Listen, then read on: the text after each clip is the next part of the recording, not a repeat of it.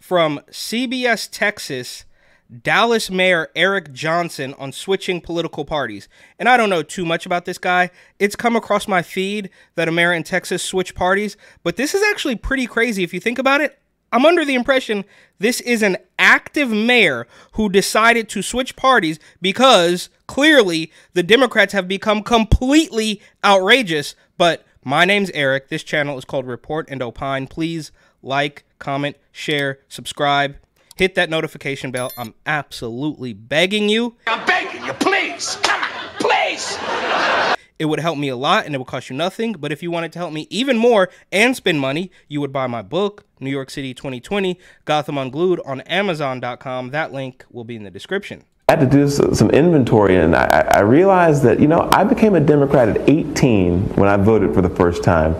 Yeah, and then you came to your senses, and I can almost be certain that the Democrats absolutely hate this, because not only are they clearly trying to turn Texas blue, which, whatever, that's part of their job, but this is a black guy. I turned 48 this year, and 30 years is a long time, and I'm not the same guy 30 years later. You're not the same guy, and we can be sure that the Democrats are certainly not the same party.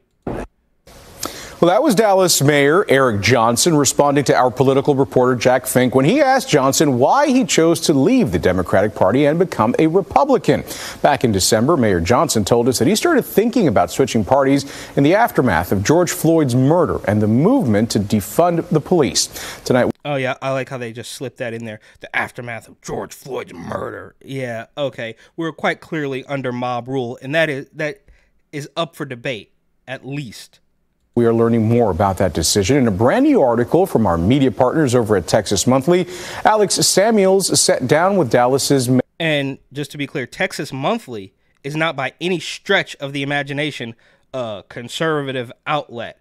But they say the real heart of the Democratic Party is with the criminals. And that is true. Mayor recently. She is joining us tonight here to chat a little bit more about this. Alex, thanks for being with us. Mayor Johnson made this announcement last year, and you asked to speak with him, but he did not put you on his calendar back then. So why do you think he decided to finally speak with Texas Monthly now about this?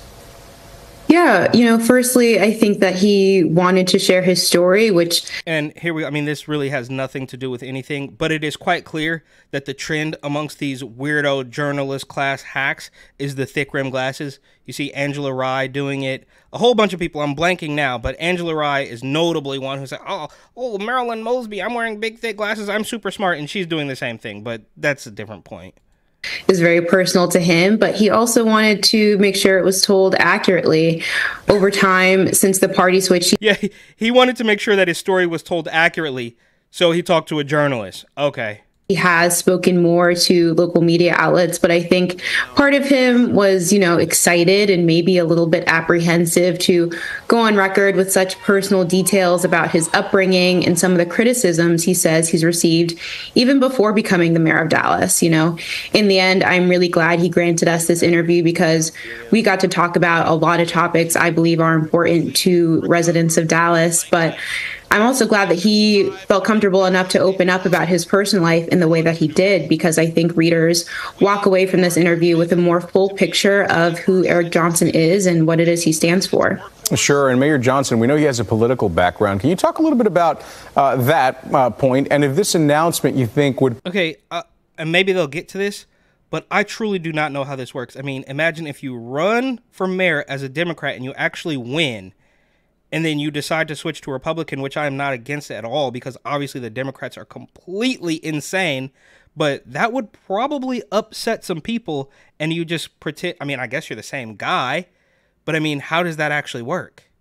Play into... And maybe that's proof that we don't need these political parties at all. And I think it was, shout out Bryson, I think it was Bryson who said that some of these policies should be brought forth just in the language of the actual policy and not the sponsor, not the political party, not the person behind it, because that way it will keep the general population from being from short-circuiting because they've been brainwashed by the media for the past 2 decades, and without mentioning who or what party is behind it, they can take these things rationally.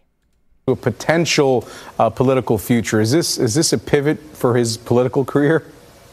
Sure. So before getting elected mayor of Dallas in 2019, Eric Johnson served for nearly a decade in the Texas legislature as a Democrat, representing House District 100, which is, of course, anchored in Dallas. But he announced in September in an op-ed in the Wall Street Journal that he's now a Republican. So one thing we know is that here in Texas, voters don't register their party affiliation necessarily.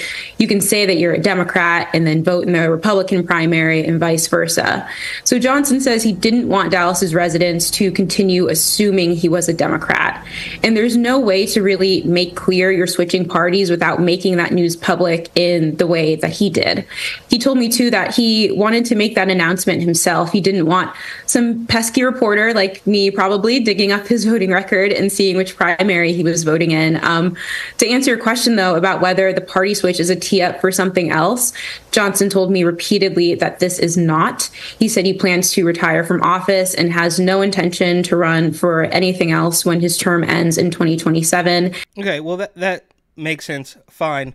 But this is good, right? Better late than pregnant. But it took you however 40, 50 years to snap out of it. And some people still can't do that. But if you're in Texas, you became a Democrat at the age of 18. And it took you so long to realize that they're completely out of touch, to put it nicely, of course. And maybe you can get away with that in California or Illinois or Portland or whatever. But, I mean, you're in Texas, bro. And obviously Texans are not a monolith. This much we know. But it is a far cry, right? Even a Texas Democrat would be further right than a California Republican, right? I mean, this thing is a complete mess. And he thinks his next step will become more clear when we get to that point. Yeah, I guess it's one of these wait-and-see type situations. In Texas Monthly's headline for the article, there's a quote that reads, "The real heart of the Democratic Party is with criminals." Tell us a little bit more about what you think led to that quote. Right. So he shared with me that during the 2020 protests following the murder of George Floyd here we go. Once again, they just throw it out there. I mean, look, obviously we know by now that the entire court system is completely corrupt. We may or may not have been living under mob rule since OJ or even before that with Rodney King. So you can keep just blatantly just throwing it out there as, it's 100% a murder. And that's just not true. Ask Candace Owens about that. But we know at that point in time, people were so wound up and so brainwashed by the extremist media that if you say it enough times, it becomes true, right? It's not a lie if you believe it. It's not a lie if you believe it. Minneapolis, that he faced protesters at his house and calls from certain Dallas residents to defund the Dallas Police Department. And it was around that time he also told me that he came to realize that Democrats were, in his words, pro-offender or... So that's when he snapped out of it. That's when he decided that they had overplayed the hand. Indifferent toward victims of violent crime. I don't know if there was necessarily one watershed moment for him, but he told me that public safety is his number one priority, both as mayor, but also as a father to 3 young kids. And he believes that the Republican Party holds the same values that he does on that topic. Okay, well, our thanks to Alex Samuels with Texas Monthly. There's much more that Alex was able to interview Mayor Johnson about. You can read all of it. Okay. Well, yeah, I mean, this makes sense, but bro, you just can't. Look at San Francisco, look at California as a whole. People are absolutely fleeing. And I know it's tough to do, but that's just how bad it's gotten. And you cannot be an adult in almost any state. You cannot be a fully grown, fully functioning adult, arguably supporting a family, and still pretend that the Democrats are going to go to bat for you at all.